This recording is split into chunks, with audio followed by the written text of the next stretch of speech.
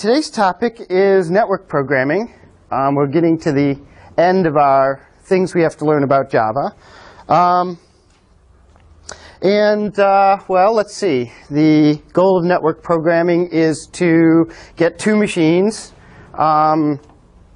in different spatial locations connected by the network, a network, to talk to each other. And I guess I want to start out talking a little bit about the internet.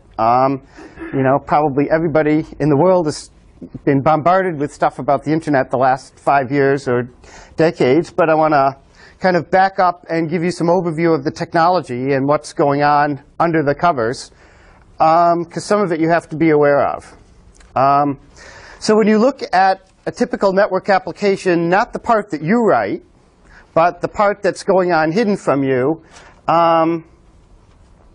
there is a whole stack of software going on. A lot of times you will see these layer cake drawings of various software layers. And what these mean is that there is kind of one conceptual abstraction down here which has an interface layer.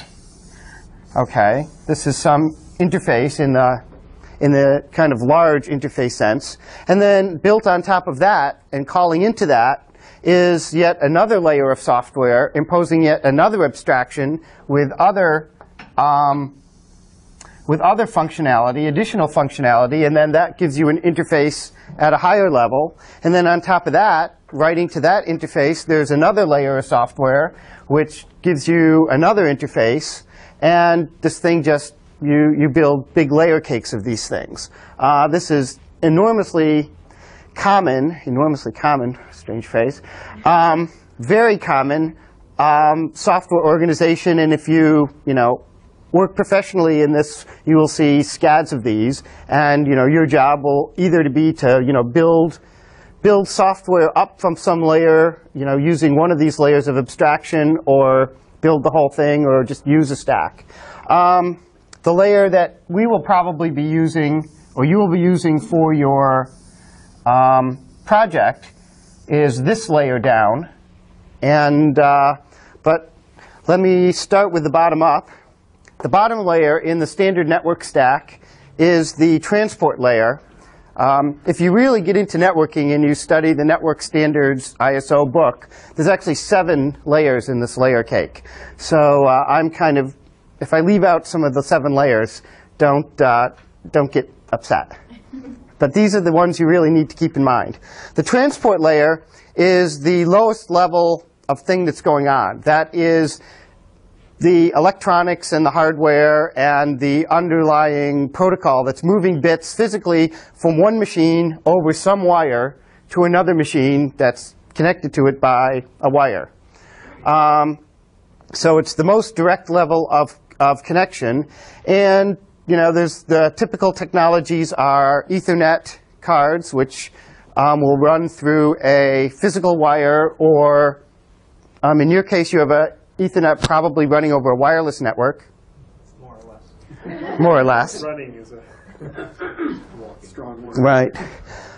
There's other transport protocols that will work over serial lines, so you can tap into the internet from dial-up modems. There's PPP, which stands for point-to-point protocol. There's something called SLIP, which is another serial line or modem type internet connection. There's other things besides Ethernet. There used to be a huge divergence of things aside from Ethernet, but Ethernet has grown and conquered, at least in a lot of sort of office-type integration environments, or even home now. You can get a nice home Ethernet set up pretty easily.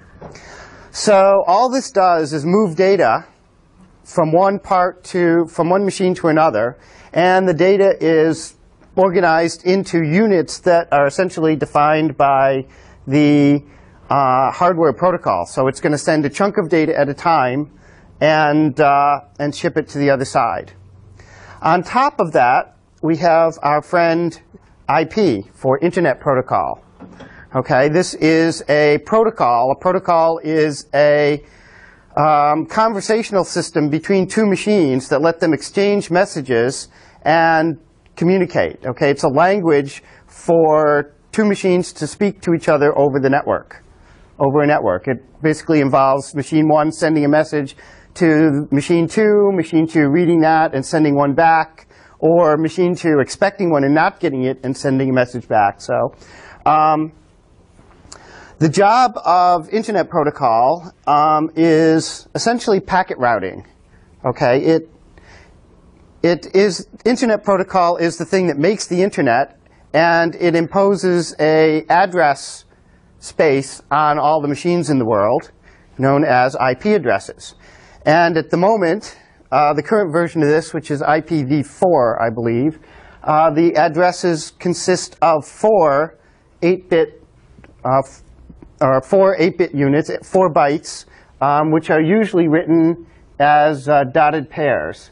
So let's see, I believe our internal IP addresses are all 1011, 4, and then some other number. So this is, I believe, one of the TA machines, the IP address for one of the TA machines.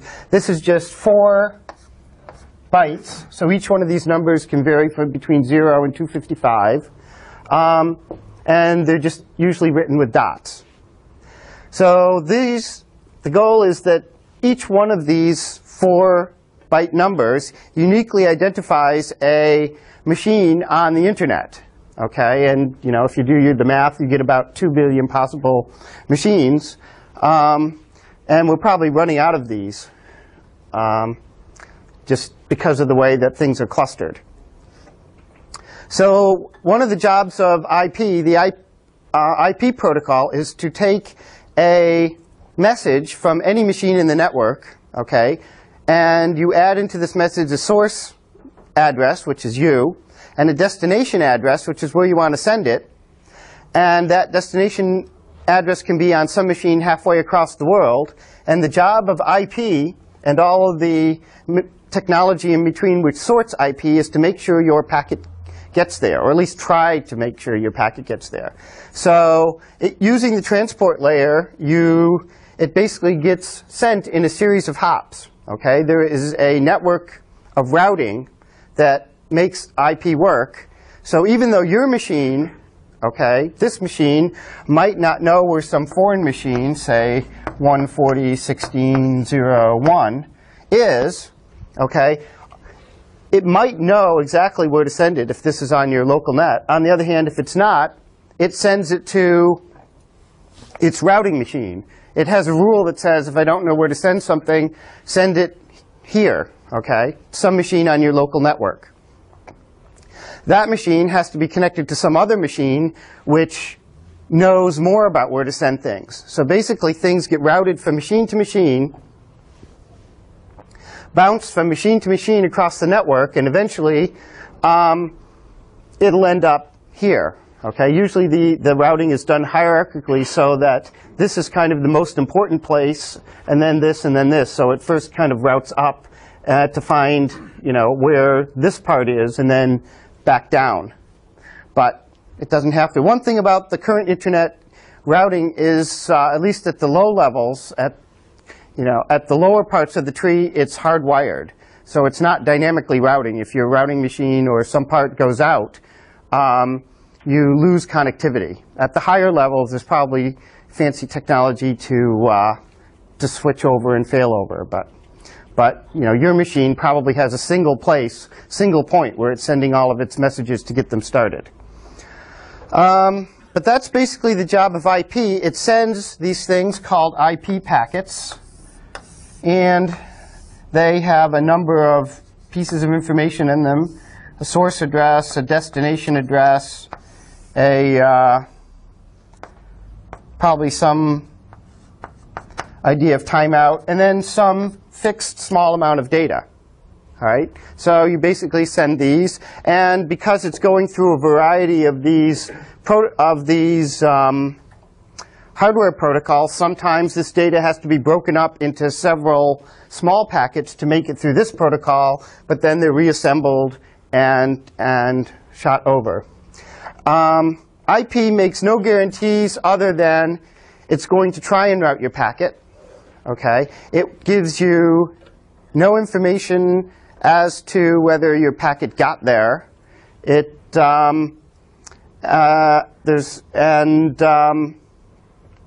you send a bunch of packets out, some of them might get there, some of them might not get there, and there's no guarantee in what order they're going to get there. Okay, but it does give you this namespace and routing capabilities, okay, which sometimes is all you need. It might give you order guarantees, I'm not sure, come to think of it. The next layer, there's a lot of protocols built on top of IP that take advantage of this naming scheme and routing scheme, and that basically gives us the current internet as we know and love it. The most useful protocol that we'll see, the one that we'll use the most, is called TCP, for Transmission Control Protocol, I believe. There's other ones called UDP. Do you know what UDP stands for? I think it's Unreliable Delivery Protocol, but I could be wrong. And there's a handful more on top of that. TCP, the abstraction that maintains on top of IP is the notion of a connection and a stream. It basically maintains and implements a stream protocol over the network for you. So it lets you make a connection to some machine at some foreign address and gives you stream semantics on that connection so that you can do reads of random numbers of bytes from the connection or do writes on random number of bytes in that connection. Yes? Sorry, but presumably these streams could get interrupted at any stage because you may have to wait, a millisecond or 10 seconds for the next packet of data or something. Oh yes, and that's why the reads on the network can be blocking, and even the writes on the network can be blocking. Okay, but you do have the basic stream semantics, which has all sorts of nice guarantees that the data you send out is going to arrive reliably at the far end, and it's going to arrive in the order in which you send it. Okay, so TCP is something that essentially makes a network connection look like a file connection or our console connection. We've got nice stream semantics. Because you're operating over the network, its feel is going to be kind of different. Its reads are probably you're going to be blocking more on reads than you are, say, reading from a file, because the data is coming in unevenly from another source, a foreign source, and the network could be slow or fast, or there could be hiccups. Similarly, when you write, you don't often get blocking writes when you write to the terminal or when you write to a file. But networks, you can get blocking writes to because, again, we have this pipe metaphor, and this pipe can only hold so much stuff in it until somebody has to take stuff off the other side. And so if you are feeding stuff in at very high rates and somebody's taking out at slow rates, eventually everything will back up and your writes will start blocking, and you won't be able to stick anything more into the pipe until somebody reads something into it. What else to say about that? Again, in contrast to writing to a file, a stream on a file, or a stream on a terminal, these are a little bit more fragile because there's a lot of technology getting your packets to some machine on the internet. So it can happen that the whole process will break down, that the communication path will break down, the foreign machine will crash, or one of the intermediate machines will crash. And so this stream connection can just break, okay? And you'll get some exception back from the stream that says it's broken, and you'll have to deal with that. You don't often get that from a file or the terminal, but it's one of the things you have to compensate for. On top of TCP then, once we have this reliable stream protocol, okay, there's all sorts of application protocols built on top of this. And application protocols are, again, a type of conversation between between different programs, and in this case they're at a higher level and they're geared towards some particular application. There's a bunch that run on top of TCP, there's a bunch that run on top of UDP. UDP is a more packet-driven protocol. You send, rather than stream semantics, is packet semantics, and it has less guarantees in terms of reliability and the like. But on the other hand, it takes less technology and is a little more lightweight than TCP. So a lot of the kind of internet telephony and some of the streaming probably uses, the internet telephony definitely uses UDP. Some of the streaming may use UDP as well because it's more lightweight and you're doing less work. So it's running a little faster at the cost of a certain amount of unreliability if the network, has problems. If you didn't have the stream connection layer at all, yeah, then you would still get data, but it would just be all over the place? Or? Programming in IP is difficult. Yes, you essentially get a sequence of packets out of IP. Okay, and you know the source from which they came, and you get some data. And that's pretty much it. There's some other header fields there. Okay, so what TCP does is it, takes your IP packet and then adds some more TCP header information on the packet that organizes it in terms of connections and streams and which packet this is in the order and whether you lost any and that sort of thing. And builds in timeouts and buffer sizes and all the stuff to make it work. So yes, you can program on top of IP directly, but it is not a happy thing. So is it the TCP that sends a request to the sender for new packets if it detects missing packets? Yes, it does. Well, I think both at various layers will do it, but mainly TCP is going to do retries. Yeah, and I'm getting fuzzy in my old age as to which one of those does the, which one of them has sequence numbers. But I believe it is all in the TCP. But don't hold me to that. One other thing I want to say about IP addresses is there's a magic one,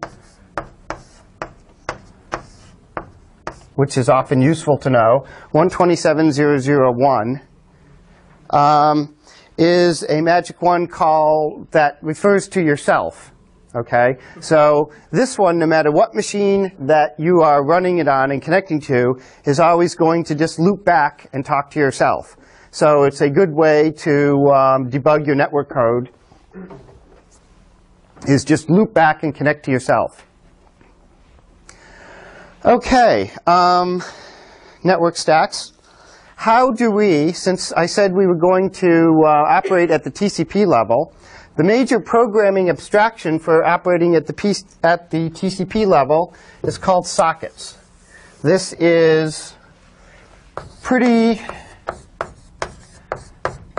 metaphor is pretty uniform now across the programming community. Pretty much every system I can think of that you would be programming in would give you a sockets layer to run TCP and sometimes even UDP connections over. I believe it originated from some work at Berkeley on Unix, but has since been propagated. So there's a Windows implementation and for other machines. And a socket is essentially just, think of it as just a TCP connection, or in some case, a UDP connection to a remote machine that's giving you these stream semantics. Unlike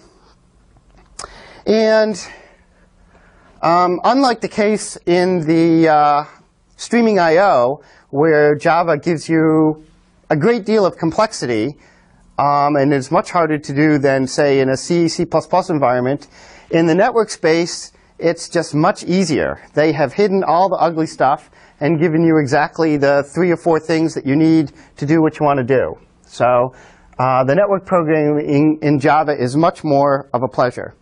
Sockets now in Java are going to be objects, which are of class socket. And to make one of these guys,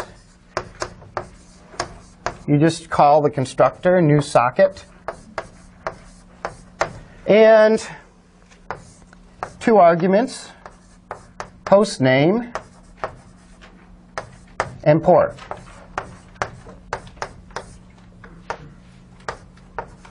Okay. Host name can either be one of these guys as either a string in that format, or Java will give you, there's an object we'll talk about later that represents internet addresses. Or you can use a host name, like www.arsdigita.com. On top of the IP naming scheme, and somewhat different from it, there is this domain naming scheme where you get to use text strings to name machines or destinations. And that is maintained by a different set of protocols and a different set of machines on the network, okay, all of which running on top of IP underneath. But its job is to take one of these strings, like arsdigita.com, and turn it into an IP address for you. And so this is the DNS system. And so the first thing, if you were programming this at the very lowest level and somebody gave you a name like arsdigita.com, you'd first have to use DNS to look it up and translate it into an IP address, and then you'd have to open a socket on the IP address. And Java nicely does all that for you. Okay, so this command, where this is a string and that's an integer, does about a page worth of C code for you, of rather obscure C code. So very, very nice. A word about the port. The port is another notion connected by or imposed by this protocol layer.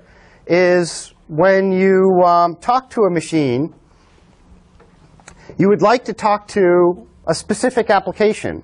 On a given foreign machine, there could be dozens of programs running, okay? And you not only have to say, I want to talk to this machine, you have to say, I want to talk to this program on this machine, okay? And the way you select essentially which program you want to talk to are these port numbers, all right? And these are just integers. Usually they're small integers, but they can be larger integers. And essentially two machines across the network have to agree, if they want to communicate on some program, have to agree to talk to each other and listen, request and listen for connections on a given port. So every application you can think of, in order for me to talk to, say, a web server on a foreign machine, I not only have to know what the internet address is, I have to know what port it's listening on. Now, fortunately, most standard programs, network programs that you use, have standard ports, so you don't have to know, which one it's running on each machine. And if you remember that HTTP URL syntax, it's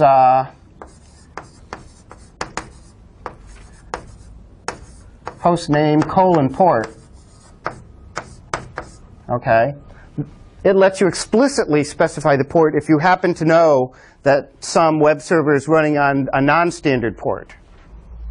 Each port can handle multiple threads. Right, right. When we talk about server side, this is, if you're a client, how you would do a connection.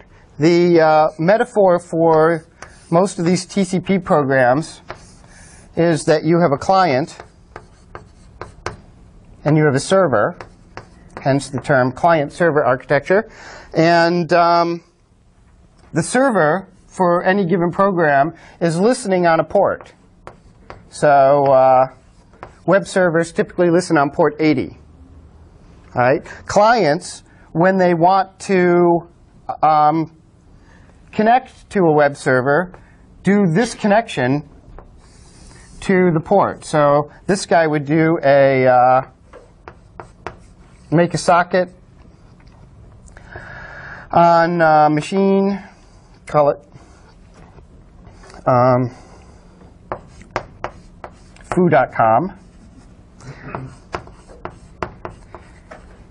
comma 80,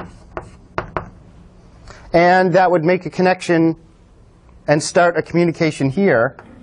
So what really this is going to do is as soon as it gets this connection, it's kind of going to take the end of this guy and make another connection here, we'll see, and start talking over this.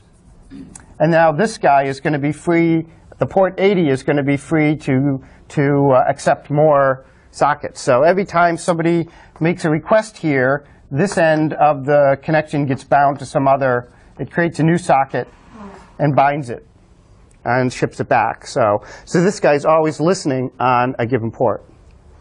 So if you're a client and want to connect to any machine on any port, you just make one of these. You just do this, and it gives you a new socket. Some dangers here. This is a constructor, and like constructors on like our file input stream, lots of things can go wrong. Okay? Some of the things being this host name could be bogus, that there's no machine that the DNS server can translate that to. So that's one thing. The IP address that you try and, it could have a legitimate IP address, but the foreign machine could be down or unreachable or too busy to talk to you. Most of those are going to be indistinguishable because your attempt to connect will simply time out. Or if it's almost too busy to talk to you, it probably has enough CPU to send you a rejection and say, I am here, but I'm not going to accept your connection. That's another possible response from this thing. So there's lots of things can go wrong, which means we have to wrap it in a exactly. So you wrap all these guys into try block, have catch handlers for all the things that can go wrong. If you're lucky, the thing will connect. Once it connects, you're ready to rock, really. You can get this thing will this thing has a get input stream and get output stream methods.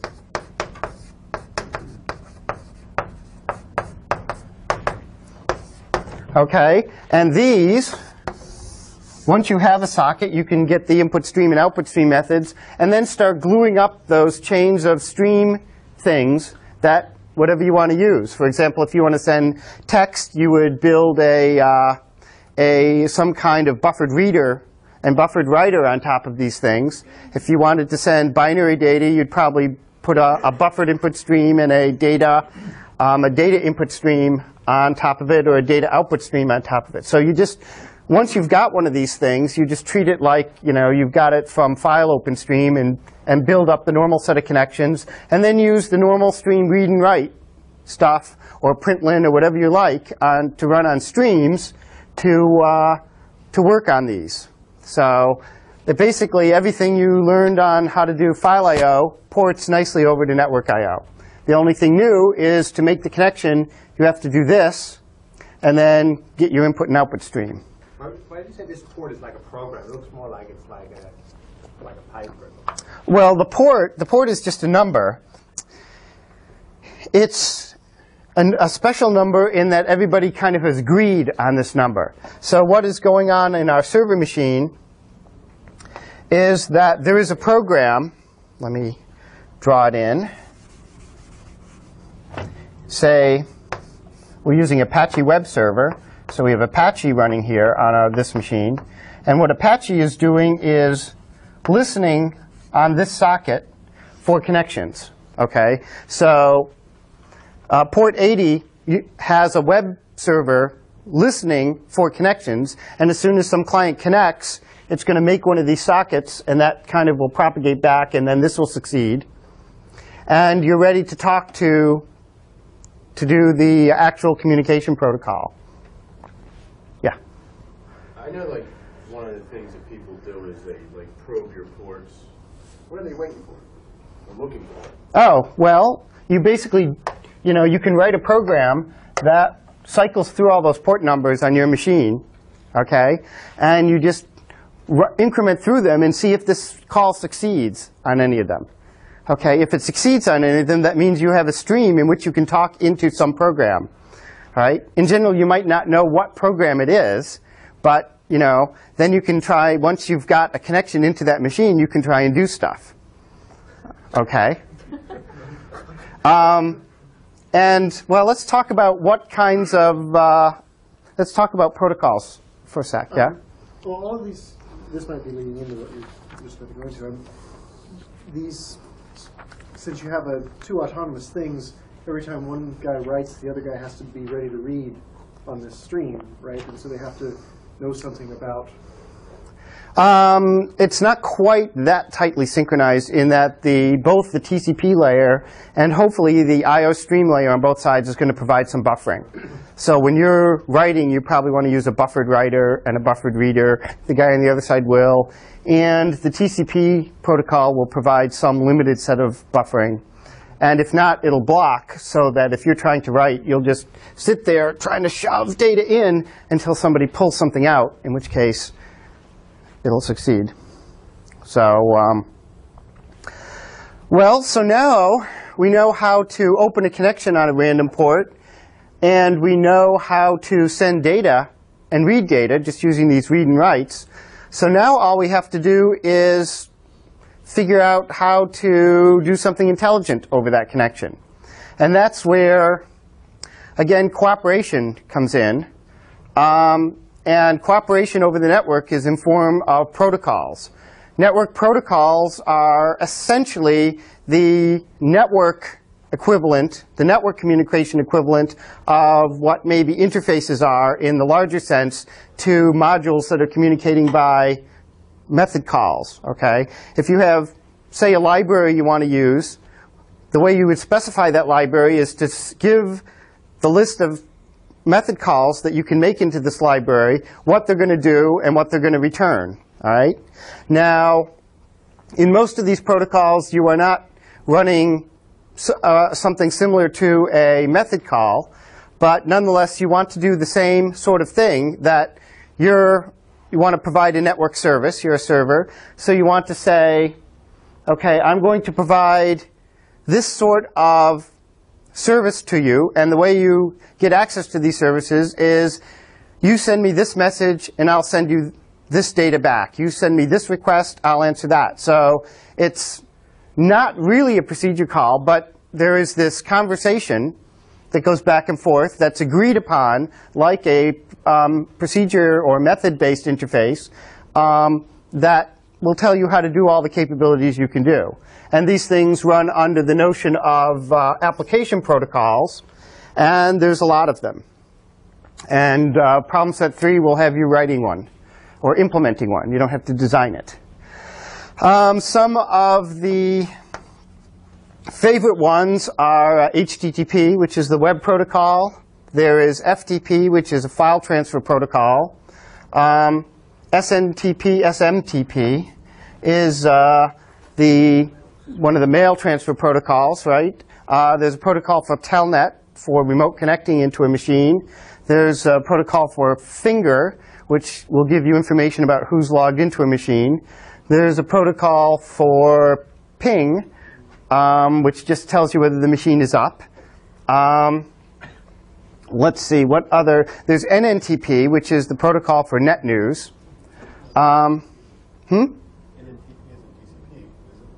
No, I think NNTP is TCP, yeah.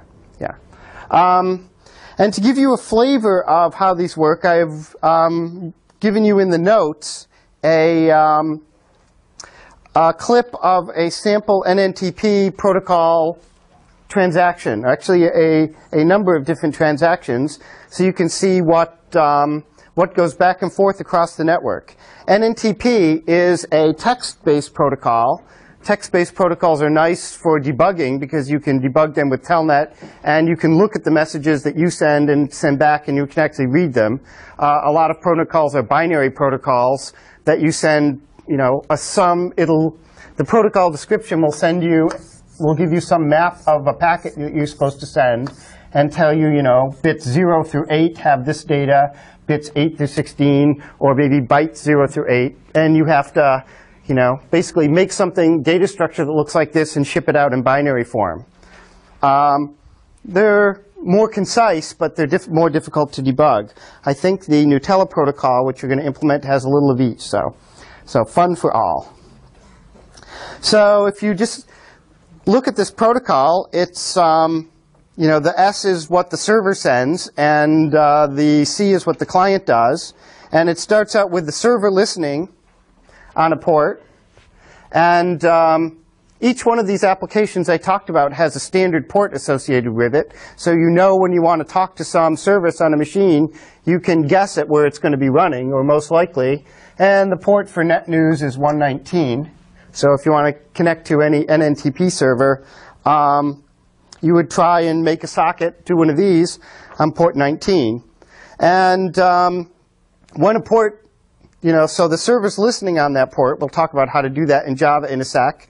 The client connects, and then the server acknowledges that the client has connected and things are up by sending a message. And it just sends that 200, my name, new server ready stuff. So what's the 200? 200, a lot of these text-based protocols start out each reply with a message, an error code. Okay, so it tells you whether things succeeded, or if it didn't succeed, what kind of error there was. 200 is success, I believe, in the 200 series are various types of successes in NNTP. I think 200 series is also success in HTTP. Does anyone know? Does anybody remember? I think it is, yeah. And like the 400 series is file not found, and the 500 series of errors is illegal operation on server. And then there's some 300s and 100s.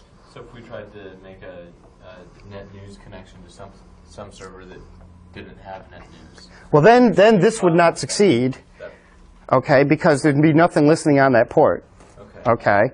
Or, indeed, if there was something listening on that port and it wasn't NetNews, then you'd get some, you'd probably get some random reply back.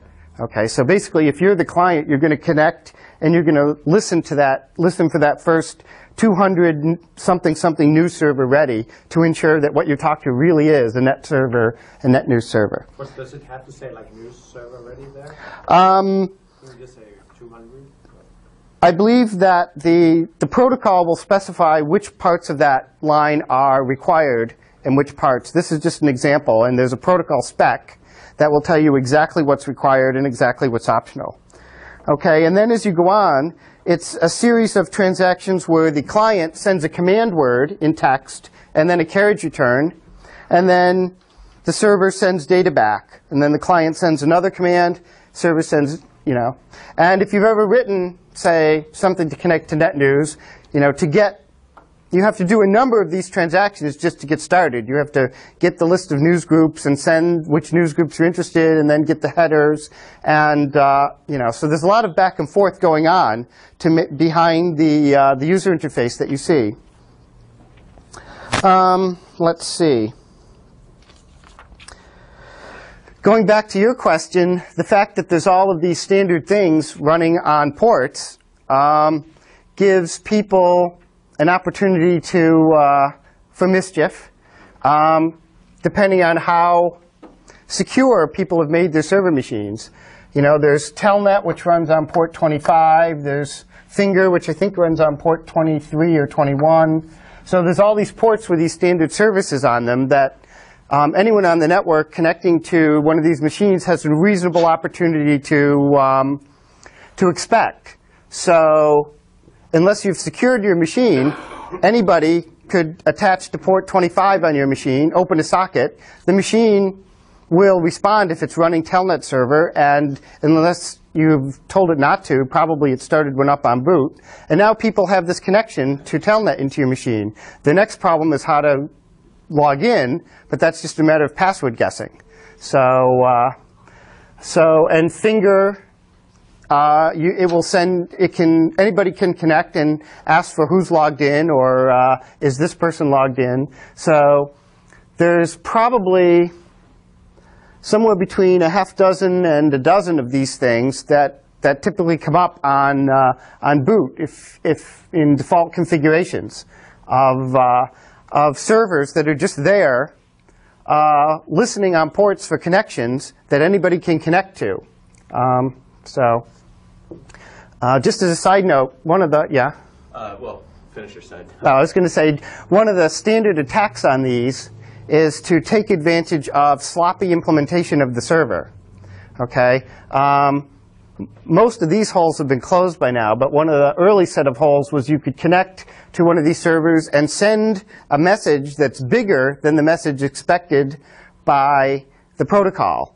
And sloppy implementations will take that overrun and do something bad with it, so and let you gain control of the machine.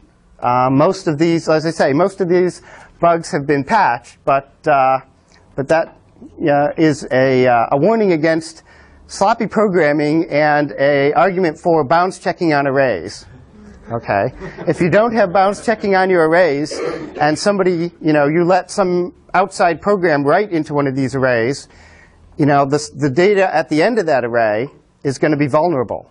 Okay, so just as good practice. Java does not let you do this, but other languages certainly do let you write into arrays without bounds checking. So, in your notes, there is a short program. Yes. I was going to ask. I don't really know much about firewalls, but it seems like aren't firewalls going to maybe block input to one of these ports or something like that? Yes. One thing firewalls will do is, they restrict connections to the number of ports, certainly. Do we need to know anything about firewalls when we're setting up these sockets, or is that just automatic? No, I think that our sockets at this layer, I'm not sure, I don't think need to know about firewalls, okay? If there's a firewall that's preventing this, it's just going to fail. Okay, what you might have to know about is proxy servers, okay? And a proxy server is something that is sitting on your firewall that's going to let some subset of, kind of get you around the firewall in for some subset of connections. And that means you have to, instead of talking directly to the port, you're really talking to the firewall, telling it you want to talk to the port. So there's some added complexity in that, and the book goes into that a little bit. We are not connected to via a firewall, I believe, so I think we can just go out and ravage. The only trick is we don't have assigned DNS numbers. That's true. So I think what you're doing. That's true. Kind of a detail that's a little bit, but not really relevant to the project. Going back to how IP numbers are assigned, nothing to do with Java programming, but how IP numbers are assigned. There's two ways. They can be assigned statically by your network administrator. He can just go to each machine and lock down an IP address, which is good in that the IP address is stable over time. But if you have a network that people want to add machines to dynamically, like if you want to bring in your laptop and plug it into the network and have it work, that's not very satisfactory because your laptop won't have an IP address on a strange network. So there's yet another protocol called DHCP, which allows you to dynamically distribute IP addresses on a subnet. And that's what this system runs here. So when you plug in a new machine or boot your machine, the machine will go out to the DHCP server and it'll say, I need an IP address. This is who I am. This is, my Ethernet card and the like. And the DHCP server will give you what's called a lease on an IP address. And that lease is valid for a certain number of days or hours, or usually it's valid for 2 weeks. And then it has to be renewed, and it could give you a different one or the same one. In practice, if you don't have a very dynamic network, which we don't, you typically always get the same IP address when you renew, and so your IP address is stable over time. I think I've had the same one on Media One for years. And certainly, over the course of the project that you will do, hopefully all of your IP addresses will remain static. So when you're talking to each other's machines, you will always be talking to each other's machines. Unfortunately, we don't have any DNS server running on for your machines. So your machines do not have any domain names. Maybe we'll try and set that up. Probably it's a little too much of a hassle. So your all machines are called like localdomain.localhost or something, or localhost.localdomain. So we'll have to communicate through IP addresses. Yes? You can distribute a host file. Ah, that's true. We already have like a quick way to. That's true, and we all have, that's a good thought. So we could give you all machine names, which I think would be much more mnemonic than those. But we need to know those, and so one thing I would like you to do is there is a, well, I'll wait till the end of class. By the way, what does DHCP stand for? Thank you. Thank you. Sometimes you get lost in the acronyms. Sometimes you get lost in the acronyms. There's all sorts of protocols that support this. There's an like ARC and then an RARC, and but each one of these protocols, if you want to know about them, has not only a standard port, but these are all defined on the internet, and they're usually defined in a document called RFC, for request for comment. In the early days of the internet, these were basically made up by people who wrote a piece of software that did this sort of thing and wanted to share it with everybody, and they wanted other people to be able to hook into it, so they published these protocols in these RFC documents and just put them out so people could read them. Nowadays, of course, there's big international standards committees that are pretty much doing the same thing. RFC stands for Request for Comment. One thing we haven't talked about, let's see, there's a piece of code in your notes, which unfortunately can't run today, that will open up a connection to port 80, the HTTP port, and do a simple HTTP command. HTTP is another text-based protocol, and the command for just getting a file for download is particularly simple. You just have to write get, and then the path name, the thing that follows this in your URL. Okay, so get/path. Yes, all capitals get. And then a space, then the path, then a space, then HTTP and whatever version you're pretending to be. So 1./1.0 will probably work. And then \n, meaning exactly 2 carriage returns at the end of that. Okay? So if we dump this string, so what this URL means is open a socket on this host name and this port, and then do a get with this path. Just take the rest of this string, put it here, embed it in here, send that message off. If you do this in Java, on Stream.io, you must do a flush, I've discovered. Otherwise, only part of it gets over and the connection times out. So make sure you flush your network connections after every message. And then read stuff on the socket. And the thing you'll just do read lines, and what will come back on that socket is the HTTP, or the HTML rather, for that page. So if I did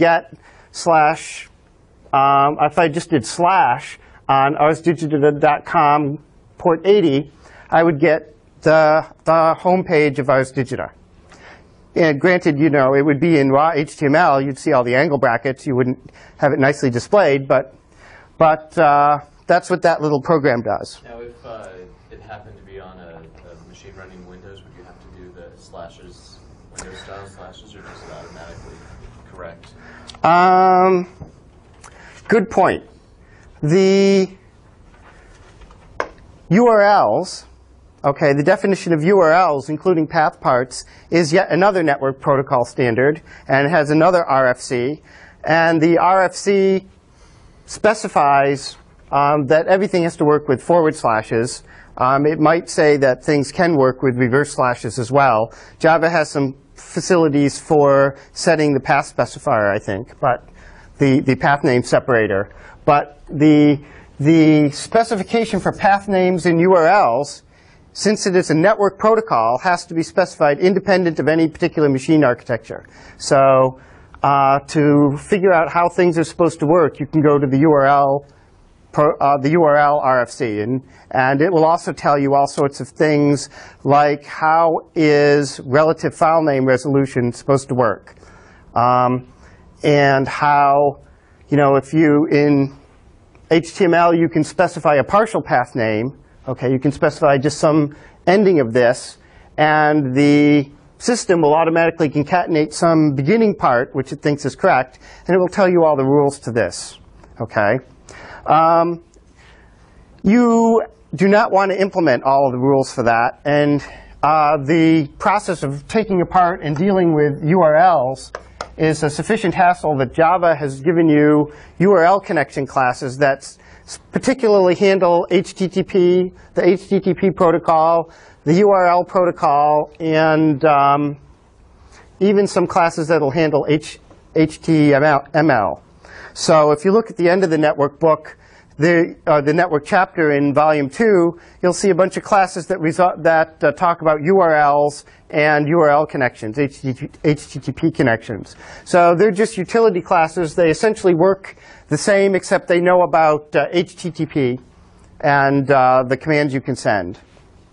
So if you were really doing a web server, you would, or some web application, you would want to use those classes, most likely.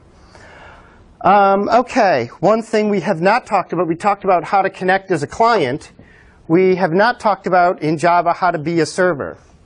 So I think I'm going to erase the brain for that so everybody can see. This is, again, way simple.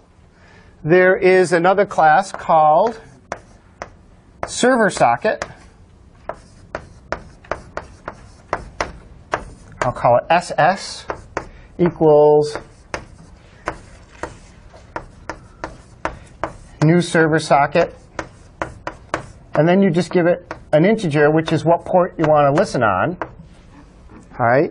So as I said, the server wants to start up something that listens for incoming connections on this socket, and this is the thing you create is server socket. And this doesn't. Now you need a way to, when somebody actually connects to you, get that connection and do something with it. So the magic method on server socket is called accept socket s equals ss dot accept. Okay? And what accept will do when you call it is block on that port. Okay? This code will just sit there in the lower levels of the network system, waiting for somebody to connect to you. Okay? And as soon as somebody does connect to you, it will do this business of taking the end of the socket that they're trying to create, creating a socket on your side that corresponds to the stream on their side, and return to you this. So it's going to make a socket object, which is different than your server socket object, and return it to you. Okay? And now once you have this on the server end, you now then get your input stream, your output stream, and you're ready to talk to the client via whatever protocol that you've agreed on to talk about, sending bytes or text or whatever. One twist on this is that once you do an accept, this thread is continuing to execute. He's no longer blocked, and there's nobody here that's going to accept the next guy who tries to connect. Right? The only way you can get a connection is if you have some thread in the accept, running accept. Okay? So if you only want to handle one client at a time, you could just make one of these and then run a loop that called accept, and then serviced one client, closed the connection, and then went back and waited for a new connection. If you want to accept multiple want multiple people, if you want to handle multiple servers, what you have to do is every time you get an accept, you need to fork off a new thread to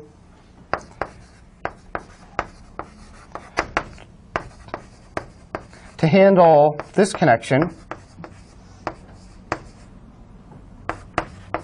So, and you give it this socket, and then this guy just goes back and waits for somebody else to connect.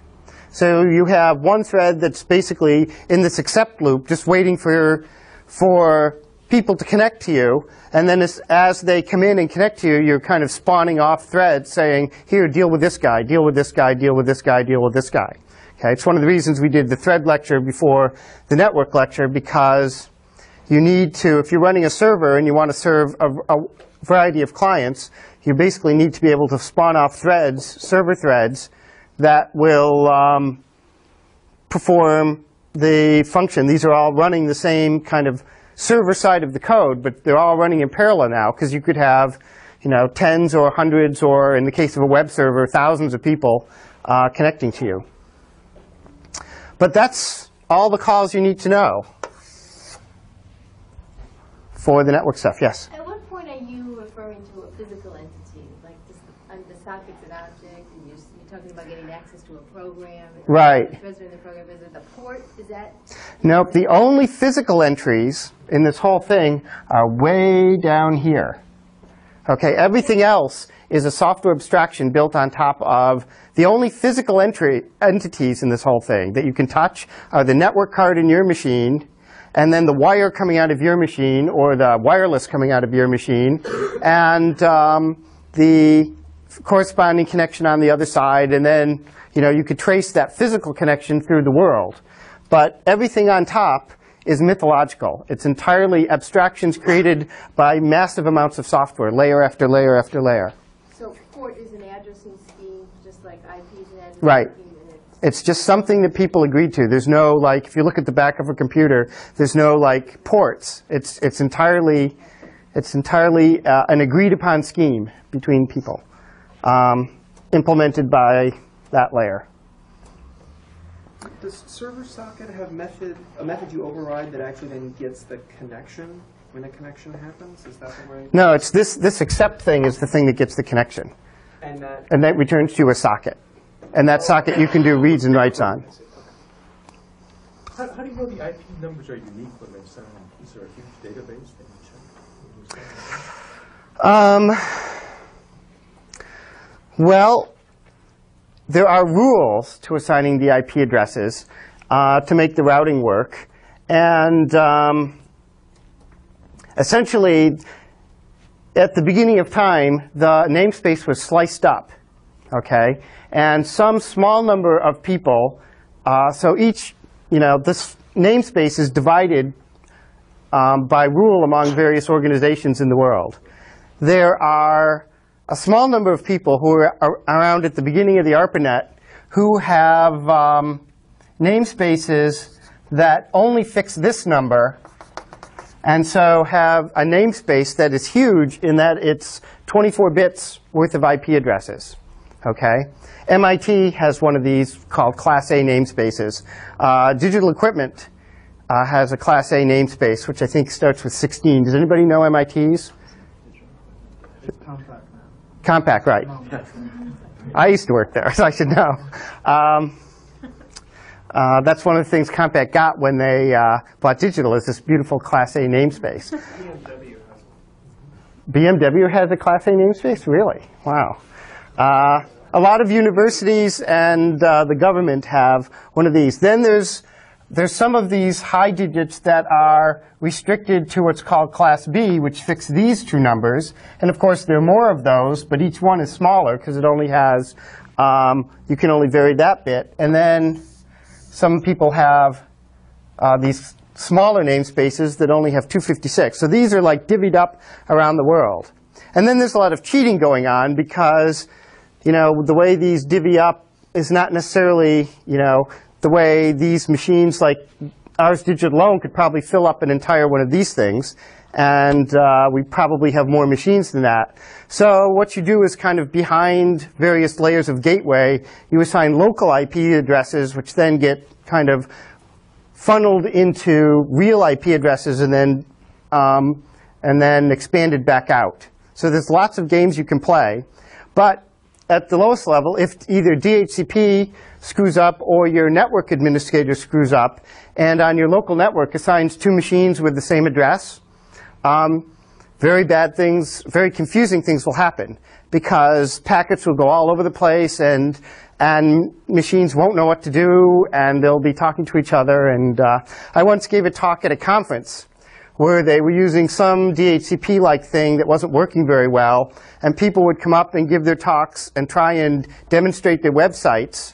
And then the next speaker would get up and connect into the same thing, and sometimes the DHCP was not functioning properly. They weren't getting unique IP addresses, so you were getting somebody else's demo on your machine, or your demo wasn't working, and it was unfortunate.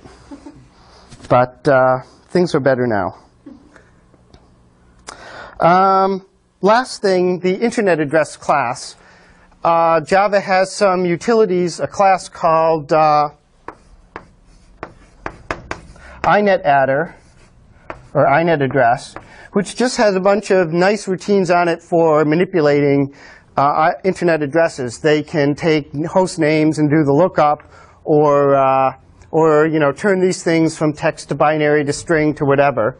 And then one thing that's good is there's static methods on here that will let you read the host name and IP address of your machine. There's also a Unix command that'll print that out called ifconfig, right? It's something, yeah, ifconfig under Linux. One word, and it'll type out a bunch of data. So what I need from you for problem set 3, so we can get our infrastructure organized, is if everybody would either run the program that's in the back of your notes, which basically uses this to detect your IP and host name, or run ifconfig and print out on a piece of paper your name and IP address of the machine you're working on. That way we can set up some kind of host name naming scheme, or just know when we try and connect to each other what namespace we have to work with. If you want to put a name for your computer too, we'll set up a host file. So think of something fun. Okay, so yeah, on that piece of paper also, if you don't want your email address, which will be the default name, yeah, come up with something not too fun, but reasonably fun.